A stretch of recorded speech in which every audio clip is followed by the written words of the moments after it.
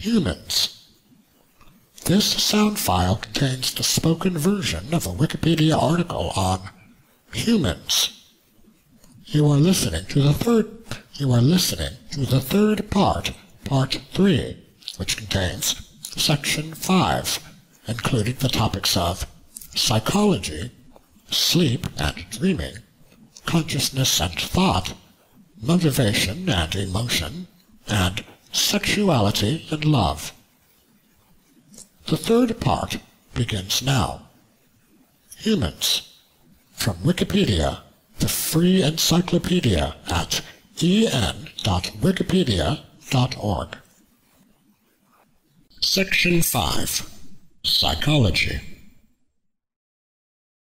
The human brain, the focal point of the central nervous system in humans, controls the peripheral nervous system. In addition to controlling, quote, lower, end quote, involuntary or primarily autonomic activities such as respiration and digestion, it is also the locus of higher order functioning such as thought, reasoning, and abstraction. These cognitive processes constitute the mind, and, along with their behavioral consequences, are studied in the field of psychology.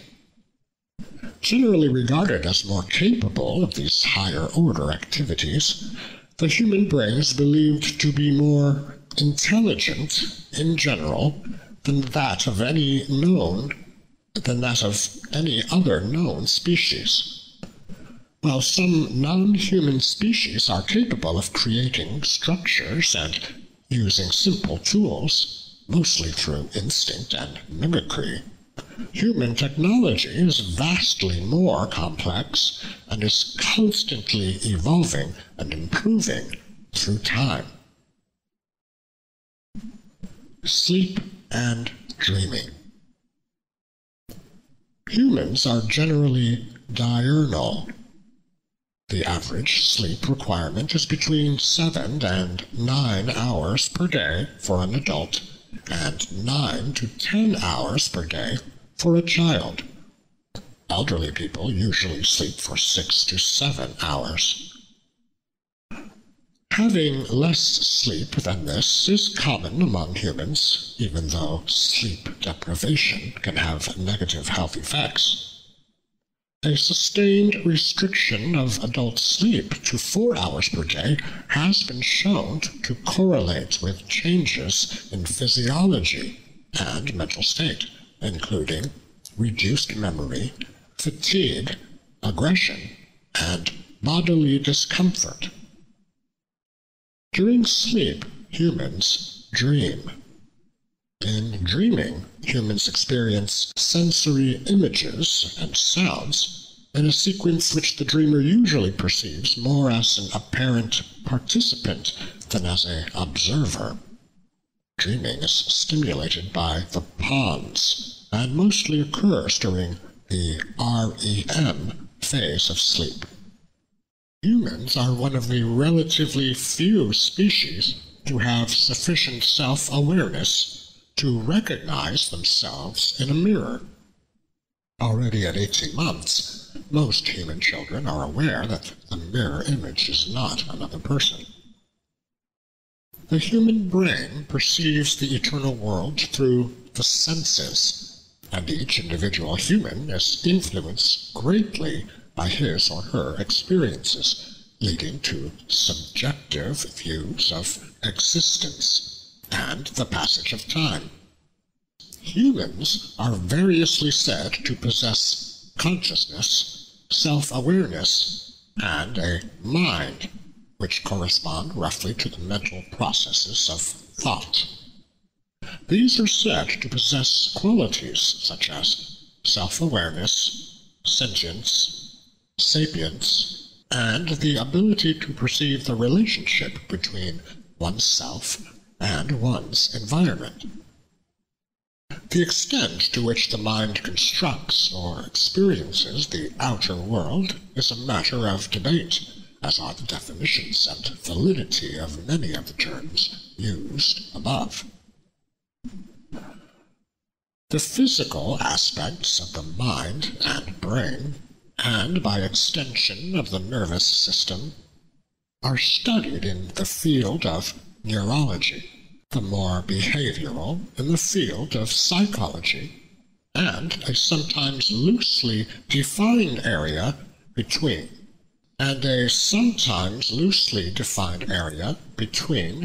in the field of psychiatry, which treats mental illnesses and behavioral disorders. Psychology does not necessarily refer to the brain or nervous system, and can be formed purely in terms of phenomenological or information processing theories of the mind. Increasingly, however, an understanding of brain functions is being included in psychological theory and practice, particularly in areas such as artificial intelligence, neuropsychology, and cognitive neuroscience. The nature of thought is central to psychology and related fields. Cognitive psychology studies cognition, the mental processes underlying behavior. It uses information processing as a framework for understanding the mind. Perception, learning, problem solving, memory, attention,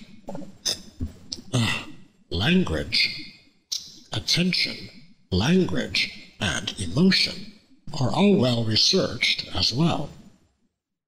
Cognitive psychology is associated with a school of thought known as cognitivism, whose adherents argue for an information processing model of mental function informed by positivism and experimental psychology.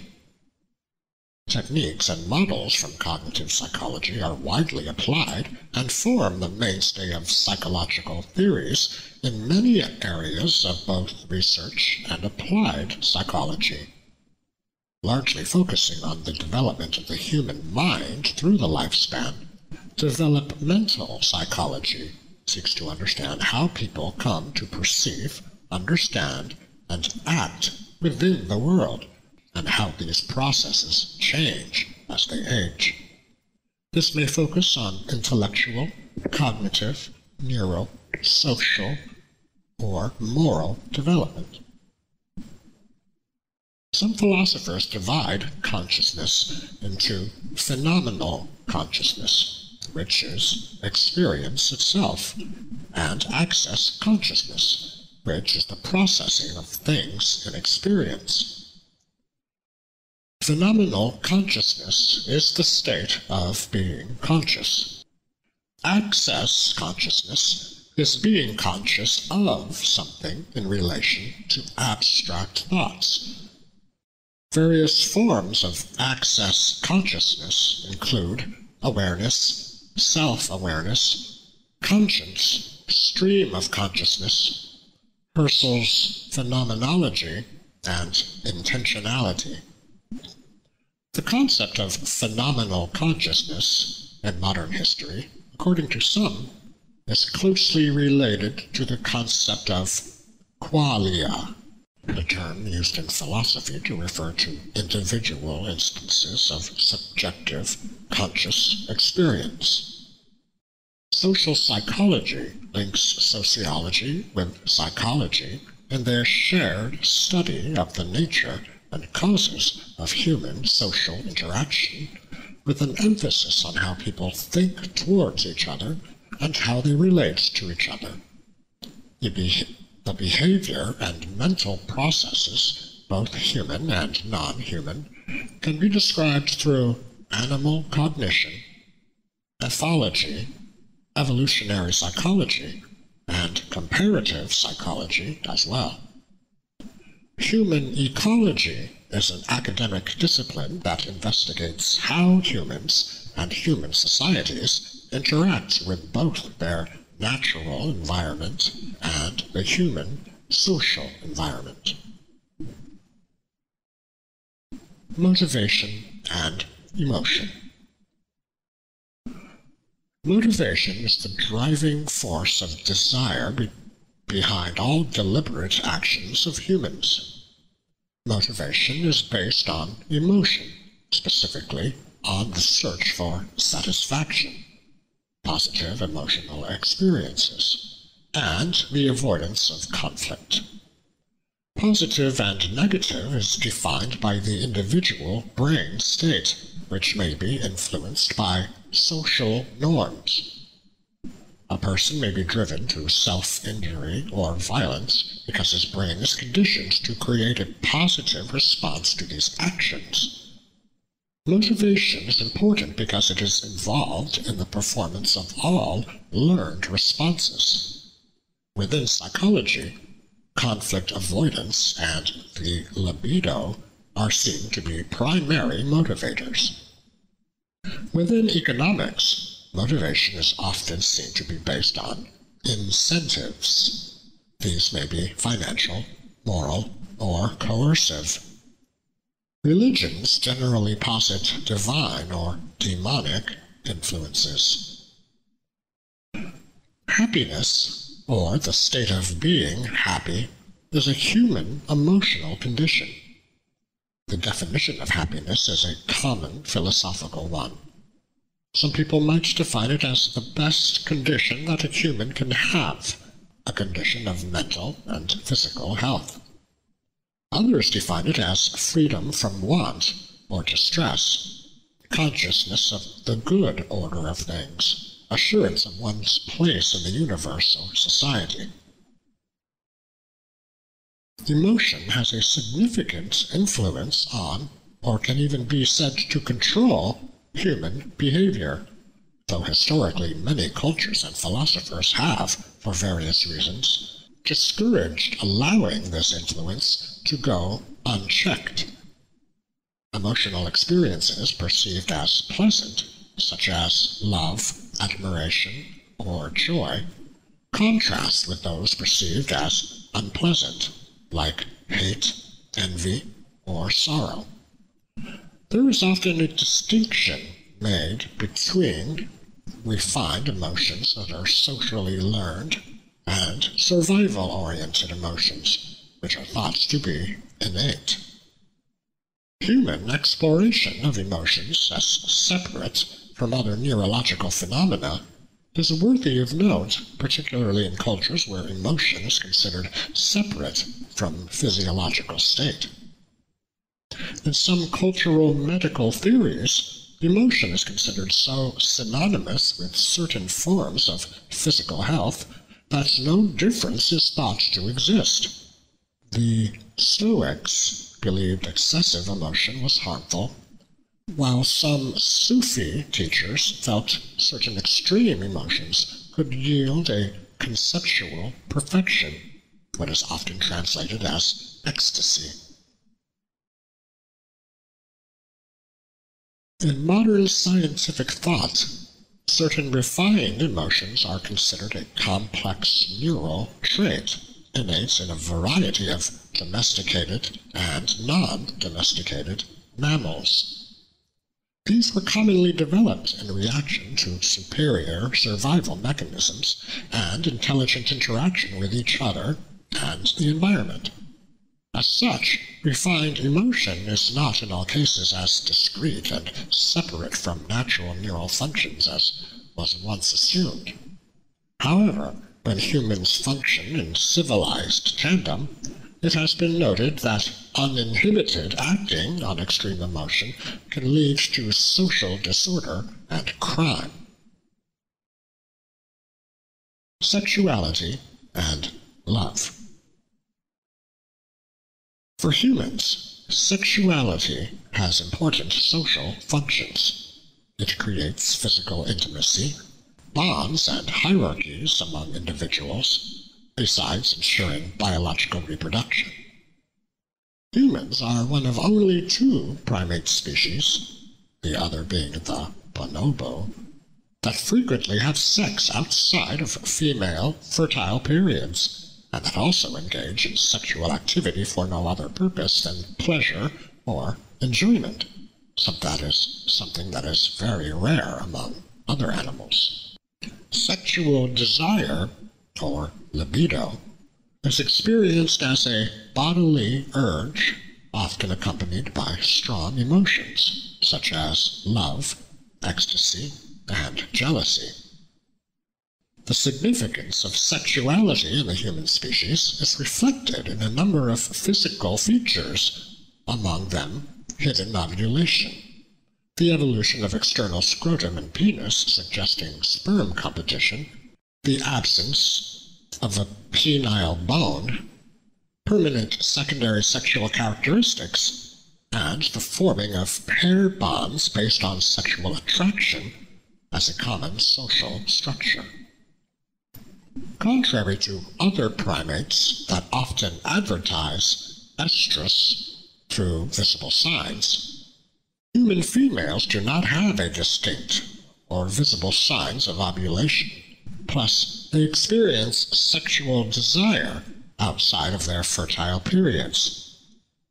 These adaptations indicate that the meaning of sexuality in humans is similar to that found in the bonobo, and that the complex human sexual behavior has a long evolutionary history.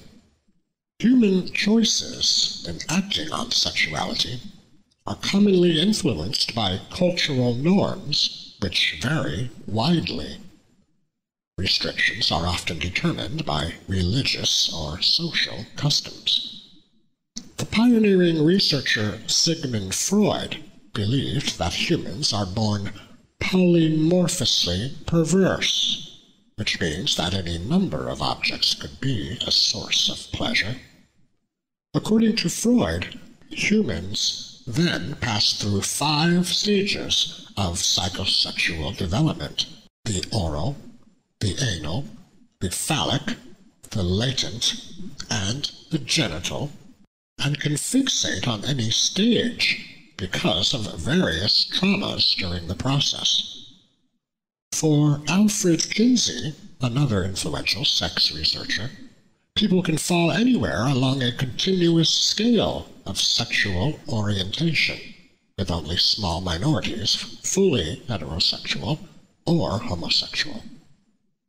Recent studies of neurology and genetics suggest people may be born predisposed to various sexual tendencies. We now come to the end of the third part, part 3 of the spoken article, Humans. The next and last part, part 4, contains section 6, which deals with the topics of culture, language, gender roles, kinship, ethnicity, society, government and politics, trade and economics, war, material culture and technology, body culture, religion and spirituality, philosophy and self-reflection, science and mathematics, and art, music, and literature. This sound file and all text in the article are licensed under the Creative Commons Attribution Share Alike 3.0 Unported License, available at http://creativecommons.org/licenses/by-sa/3.0.